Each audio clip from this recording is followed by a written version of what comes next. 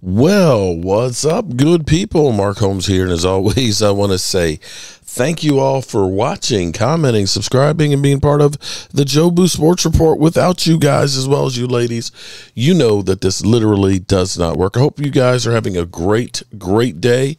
We have some more news. I just posted about Atlanta hiring Raheem Morris. Surprisingly, after Mike Vrabel seemed like he might have been a shoo-in, but ended up saying that he wanted Arthur Smith to be his offensive coordinator, the guy they just fired as head coach. So that ended up killing that dream. Dan Quinn has done his second interview with the Seattle Seahawks, and right now does not have the job as far as I know. But here's where it's going to be interesting, really going to be interesting, because Dan Quinn has his third meeting, not his first, not his second, but his third meeting with the Commanders. This broke about an hour and a half ago. And, of course, I'm just catching up here. Managing partner Josh Harris introduced Adam Peters at the Washington Commanders. Okay. They are conducting head coaching search that began early January, and they have been linked to 9 candidates. There's currently, okay, see, this is how old this was. There were 3 head coaching jobs left in the NFL.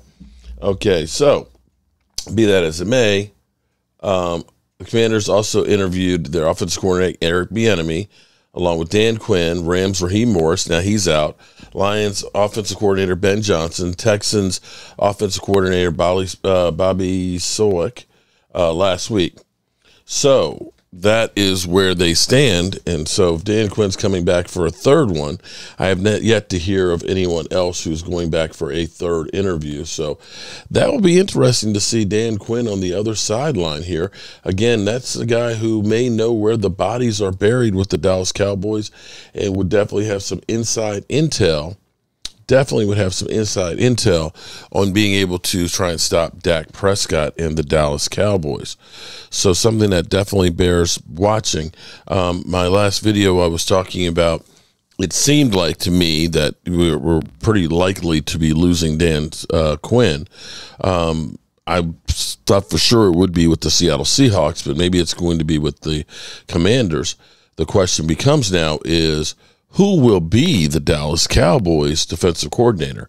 Al Harris is beginning to get a lot of love and stuff from the Green Bay Packers, at least the fan base and stuff that would like to see him come home to Atlanta to become their young defensive coordinator. Supposedly Joe Witt might be going wherever Dan Quinn goes.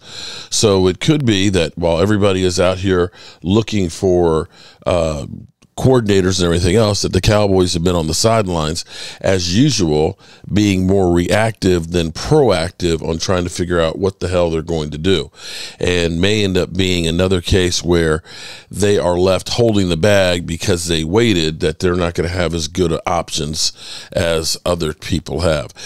Maybe Mike Vrabel not getting the head coaching jobs, that maybe he would be a possibility for the Dallas Cowboys. But this is definitely bears watching, to say the least. So we will keep up with this with you guys, and we'll let you know what we find out.